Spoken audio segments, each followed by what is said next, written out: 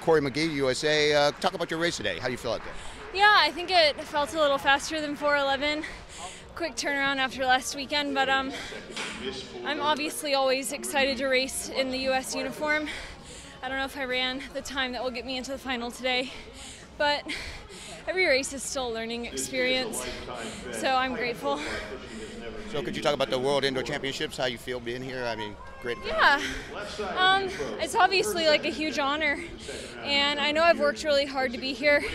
I think for me, like last week, finishing second was a lot more than finishing second. It was kind of like a reassurance that I'm on the right path and back where I belong. So I was really happy, and I think that I think it showed.